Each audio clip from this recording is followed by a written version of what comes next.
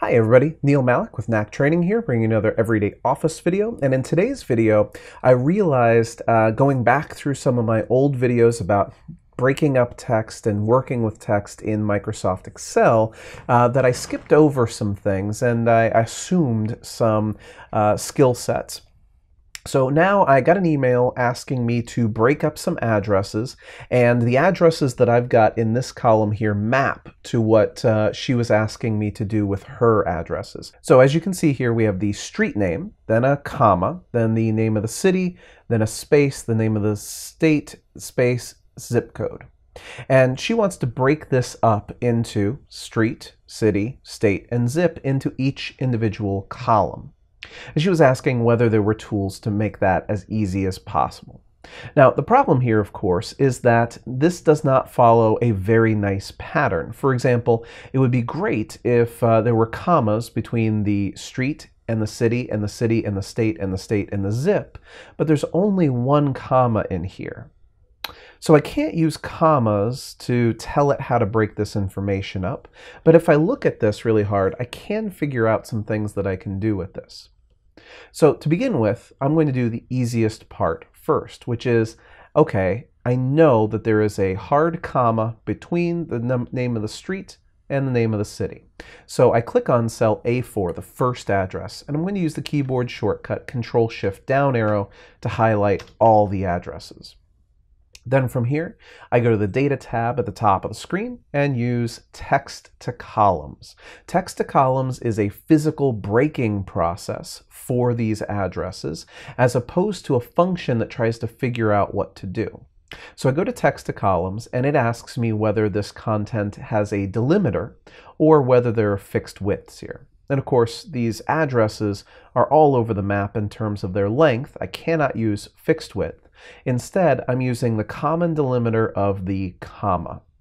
I choose delimited and I click next, and I tell it that the comma is the delimiter. Now the problem here is that, of course, the comma is not the only delimiter between the street name and the city name. It's the comma and then a space afterward, but I cannot use the space as the delimiter because, well, that breaks everything. So I have to use the comma, and I have to suck it up about the extra space before Baltimore, before Rochester, before Lexington. So I then click Finish, and it's at least got the street address part done correctly. So I'll make this column over here the street address, and let's talk about the rest of this. Now, the first problem that we're facing is that there's a little pad in front of Baltimore and Rochester and Lexington. So let's go ahead and take care of that with the trim function. Over here in cell C4, I'm going to use the Formulas tab, the Text drop-down menu, and grab Trim. And all trim does is take off extra spaces, whether it's before the words, after the words, or more than a single space between words. So click on Trim, feed it the Baltimore, Maryland address here, and click OK.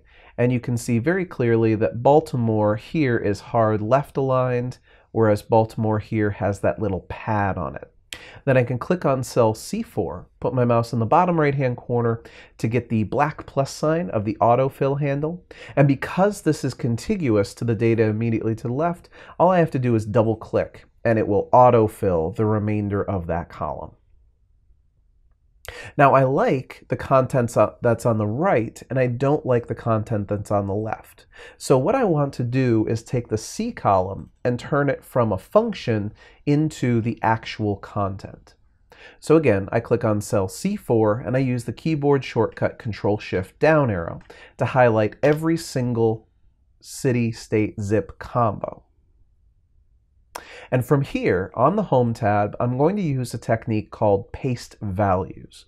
The button way of doing this is to click on the Copy button here on the Home tab, and then on the drop-down menu that's connected to Paste, we see that one of the paste options down here is just to paste the value of what the function's giving us and not the function itself. So this will be the actual content and not a function trying to give you something.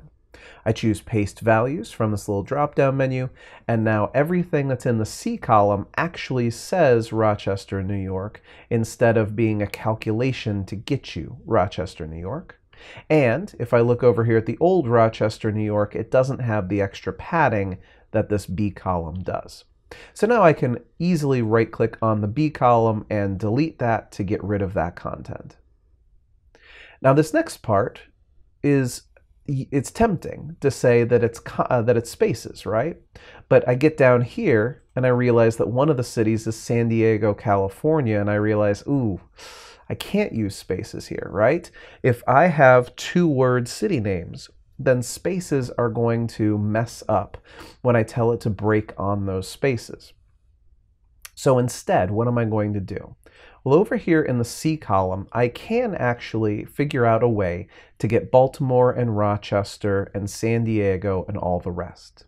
I can start from the far left side of the text using the left function, and I can say, while I might not know how big Baltimore or Lexington or Jonesboro's word is, what I can tell you is that every one of these addresses has a 5-character zip code and a 2-character state separated by commas. So that's 5 characters, 6 characters, 7, 8, 9 characters. That's right here at the end that I don't want. So I use the left function. On cell C4, I can use my Formulas tab, go to the Text drop-down menu, and this time grab the left function. The text I want to get is somewhere in cell B4, and it starts from the left, and it goes in a certain number of characters. Now, how many characters? Here's where I'm going to use the len function, L-E-N. L-E-N open parentheses. Len is short for length, and it tells me how long, how many characters are in cell B4, and then I can close the parentheses there. Now that tells me there are 18 characters in the cell that says Baltimore, Maryland 20239. And it gives me the entirety of the address, Baltimore, Maryland 20239. But if I remember that the last 9 characters of this content are completely inconsequential to me in this situation, I can just do a little -9 and get Baltimore. And then when I hit OK, I can again put my mouse in the bottom right-hand corner of this cell, double-click, and get all the rest of those cities, including cities like San Diego that have 2 words to them. Remember, click on the first one, Control-Shift-Down arrow to select all of them. On the Home tab, you can copy, or you can use Control-C on your keyboard. And on the Paste drop-down menu, paste values. Or for those of you who like keyboard shortcuts, Alt-ESV also gets you paste values. All right, so now we have a full column full of Baltimore and Lexington and Columbus and San Diego. And the remainder of this is actually very easy to get because I can guarantee that the last 5 characters are a zip code and these middle 2 characters are the state. So I go in here to the D column.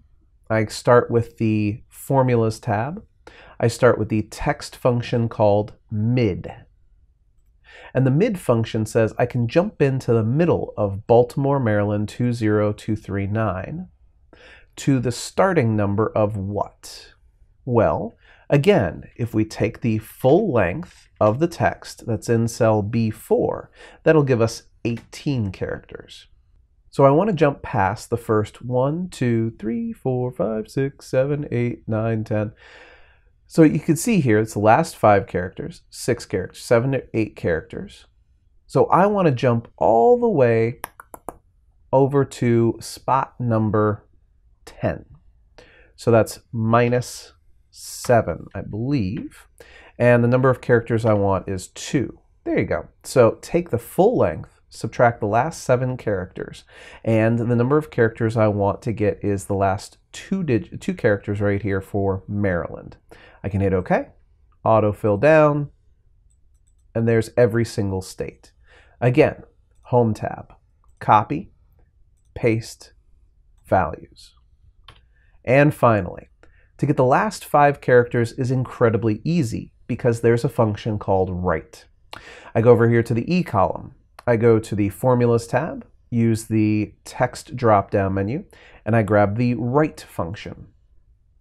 I then tell it that I want to get this information in cell B4, and I want to get the last 5 characters. I click OK, and it gets me the last 5 characters of every single one of those. Again, copy, paste, values, and there it is. Notice that it does tell me at this point, you see the little green corners here? It's telling me that these are a bunch of numbers, but they're stored as text information. Now, if you do convert them to numbers, beware, you see that right here? 7543 3060. If any of the addresses have 5-character zip codes that start with a 0, you're going to see that that 0 drops off. So if you do convert them all to numbers, here's what you need to do. Control-Shift down arrow to highlight all the zip codes. Then go to the number group up here at the top of the screen, click the little pop-out button in the corner, and tell it that you're going to use a special type of formatting, zip code formatting, which always has 5 digits. Click OK, and there you go. Every one of these, including ones that start with a 0, have 5 digits to them.